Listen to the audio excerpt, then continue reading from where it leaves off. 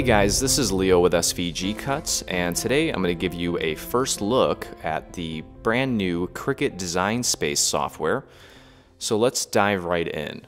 Now I just want to preface this video by letting you guys know that we've not yet received our Cricut Explore. We're actually still waiting on it, so the projects that we're going to show you here from SVGCuts have not yet been cut with the machine, but we did want to give you a sneak peek at the actual Cricut software because so many of you have been asking about what we thought about it, and you wanted our opinion on the new machine as well as the software. So now the first thing you'll notice when you log in is this screen here where you can go ahead and just pick one of these projects to create, but we're not going to do that today. We're just going to start by clicking on Create New Project. And doing that is going to give us basically a blank canvas. So the first thing we're going to notice when we log into the new design space are these options over here on the left. The first one is Insert Images, and when we click on this, it basically brings up the Cricut library of content. Okay, and you can see here under this drop down, you have some other options as well, but this is a way for you to use content from their online store, and I'm also guessing that you'll be able to link your cartridges and download and use your content from those cartridges. So now the second button here is the Upload Image button. That's the button that we're going to be focusing on today, and when we click on that, we get this screen where you have two options. One for basic upload, which is for more of a raster based image like a JPEG, a GIF, a PNG, or a bitmap. So as it states here, you can take these various formats, upload them, and the software will convert them into a cuttable image. Now that's something again that we're not going to test in this video because we want to focus more on this feature here, the vector upload. And again, it states here that you can upload not only your SVG files but DXF files as well. Today we're going to focus on SVG files since we are SVGCuts. So right now, as you can see, I've already used this software and played around with it a little bit. And what happens after you upload your SVG file, it goes into this list here under uploaded images. Okay. Now you'll also notice, which is actually surprising and it's a really cool thing, a really cool feature, is when you upload the files, it will actually take the file names that we use and label them automatically. Okay, so we can go ahead and click Vector Upload. Now I recently did a tutorial on how to do something similar with the brother Scan and Cut, and they have a way to import SVG files as well, but they don't automatically label the files for you, which is something that Cricut has done, which we all will appreciate. So let me go back just one step here, just so that we're on the same page. So I'm going to click on Vector Upload. Okay, and basically we're going to hit Browse and locate a folder that contains SVG files. So in this case, I'm going to go into the Honeybee Tea SVG collection. Okay, under SVG files, here's this Victorian teapot. And actually, let me show you a photo of what we're actually going to be importing here. So here's the Victorian teapot, okay? And basically what we're going to do, as you can see, there are multiple layers that are required to be cut in order to create the final product. So let's start with pot 1. Okay, so we're going to open that, and as you can see here, it gives you a little preview, and it automatically takes that name and puts it in here. And you can tag it if you want to add some keywords, and go ahead and hit Save Image. Now you'll notice that it went ahead and added it into your uploaded images list down here. So what you can do at this point is select one or more of the files that you've uploaded. Okay, in this case, I'm going to do 2 right now. I'm going to open up these 2. Okay, see there's little check marks here, which means they've been selected, and now we can click Insert Images. All right, so it's gone ahead and inserted them, and it's stacked them on top of each other. Now, one thing that I did notice right off the bat that is not ideal, but from a programming standpoint, this is something that can be fixed. The files, they don't import at the native size, which basically means that when we create these files, we save them at a specific dimension. Now let me show you what I mean by that.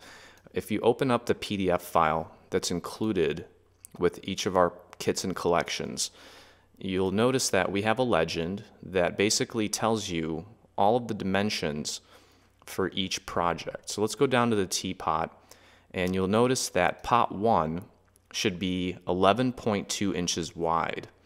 Now, if we go ahead and highlight this and click on Edit, we'll notice that it comes in at 2.39. Now, again, this is an extra step, but if we need to, we can go in, and this just shows you how great my memory is. 11.2 inches wide. So we can go in, and this little checkbox here, or this little lock, basically will maintain proportions. So what we can do is we don't need to worry about the height. We just set that to 11.2, hit return, and it sizes it to what we recommend you cut it out at. So let me just zoom out a little bit. Okay, now here's that other piece, and now you're used to putting just one item on a mat usually, but the Cricut design space is a little bit different. Now let me show you what I mean by that. Let me open up that PDF again, and let's get that other piece figured out here. That one should be 8.5 inches wide. So I'm going to go ahead and highlight it, and in this edit box, I'm going to type 8.5. Okay, so now we've got these two files at the right size.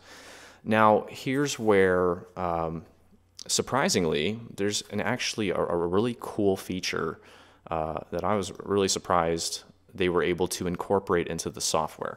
So you'll see here under layers, okay, we've got the lid panels and we've got the pot. Now you'll notice that under pot 1, there are 3 separate layers.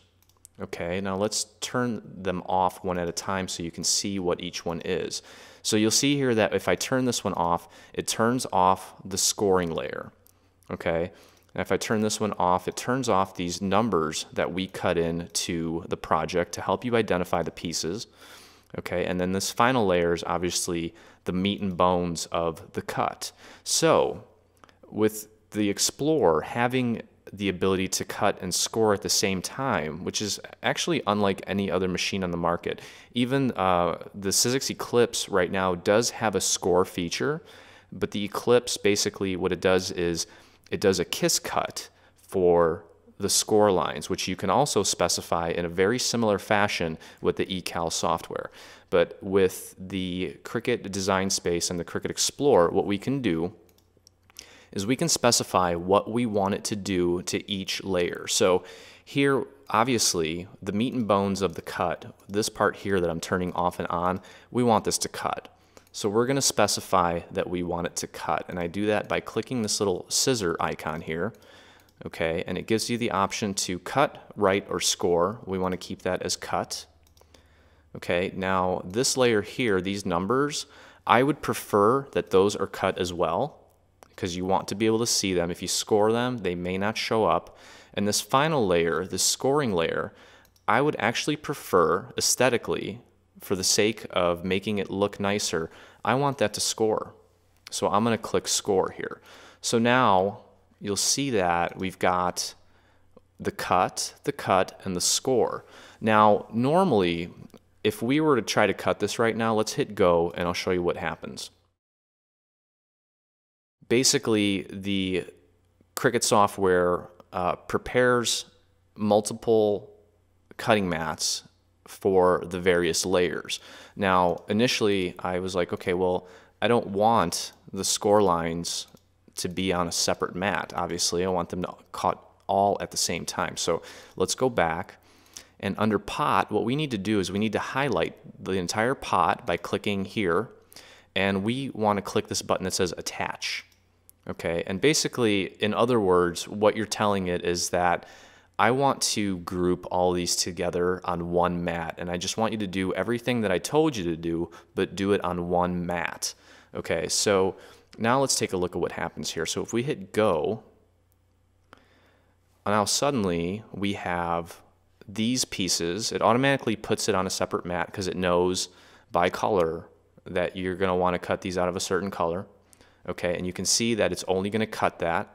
So it says, okay, here's what you need. This, you're going to put this color or whatever pattern paper you want on a 12 by 12 mat. And when you hit go, it's going to cut this first.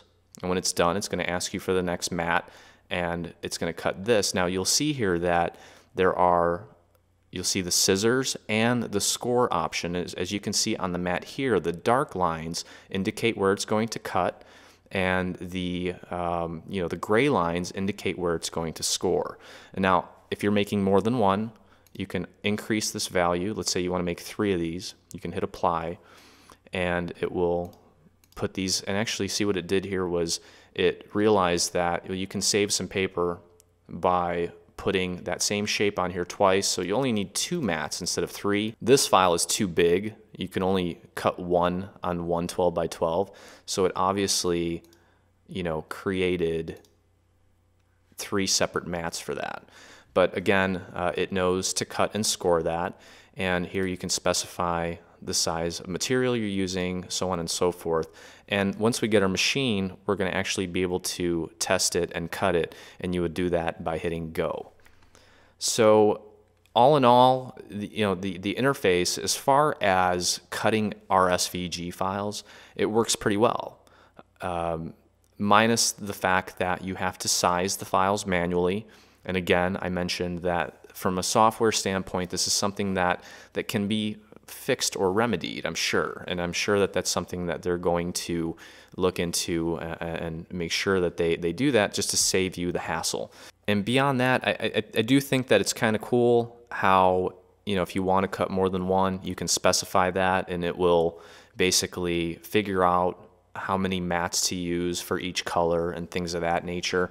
Another cool feature is, now say for example, so this teapot obviously requires all of these different SVG files in order to create that final product. So the cool thing is you can import them. Obviously you have to import them one at a time, but once you get them in here, you can insert the image, and you can actually save this, okay, and give it a name and keep it in your archive if you ever want to recut it again. Now, one thing I was initially concerned about was this share feature, but unfortunately, well, actually fortunately for us, anything that's an SVG file, you can't share.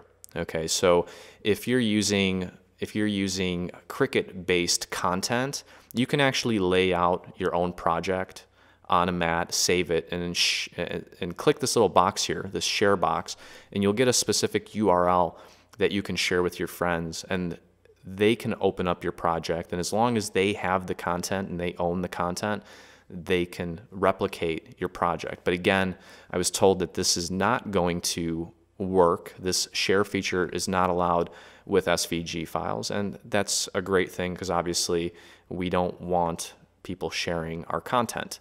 So thank you, Cricut, for thinking of us. So we'll hit save, and it basically saves that project so you can go back to it. And again, I only put 3 files on the mat right now, but obviously if you wanted to put all of the files related to this project on your canvas, as it's called, and save it to bring it back up again in the future, it will actually save you some time. So now let me show you a non-3-dimensional SVGCuts file. And we're going to go ahead and hit upload image, and actually have one already uploaded. So I'm just going to go ahead and select this camera. And as you can see, it imports it with the colors that we saved it as.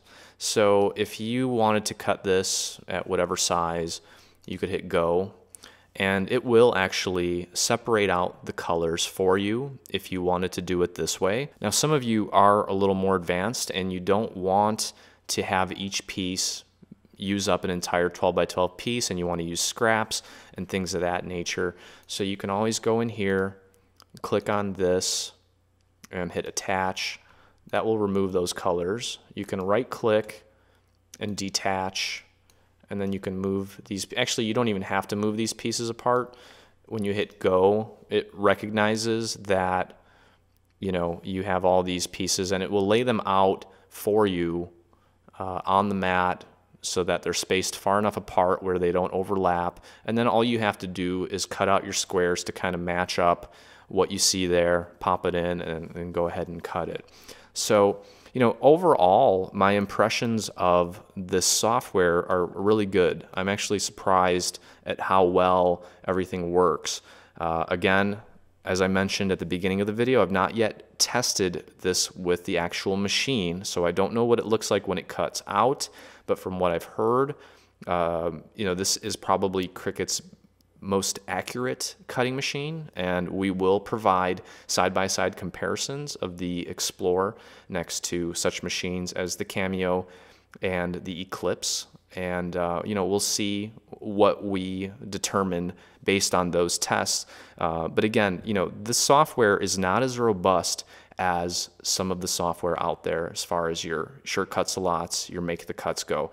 Obviously, it doesn't have as many features as those programs, but again, this software is still, it's a baby, it's in its infancy, and I'm sure as time goes on, they will improve it. If you guys think back to the days of Shortcuts a Lot 1, well, you're kind of looking at it. It's a little bit more advanced, but this is still a new software, and I'm sure that based on feedback, they will continue to improve it. I hope they do anyway. I'm sure they will. But for those of you that have been considering the Cricut Explorer and you're just waiting to find out whether or not you're going to have the ability to use our files, and this applies to those of you that have hundreds of Cricut cartridges and you don't want them to go to waste, this may be a great option for you. And again, we'll know more once we actually get to test out the actual machine with our cuts.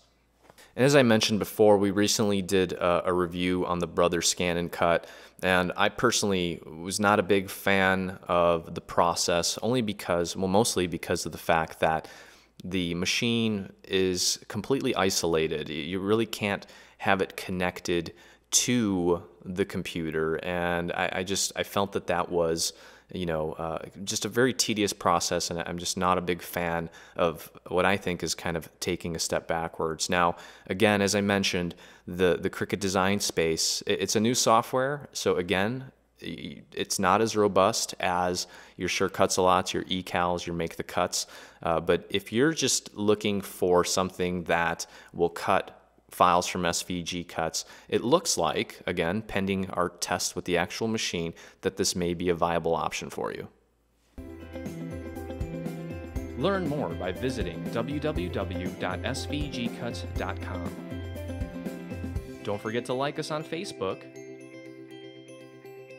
and watch all of our crafty videos on YouTube. It's a world of crafty content with you in the middle. SVGcuts.com, inspiring you to live creatively and beautifully.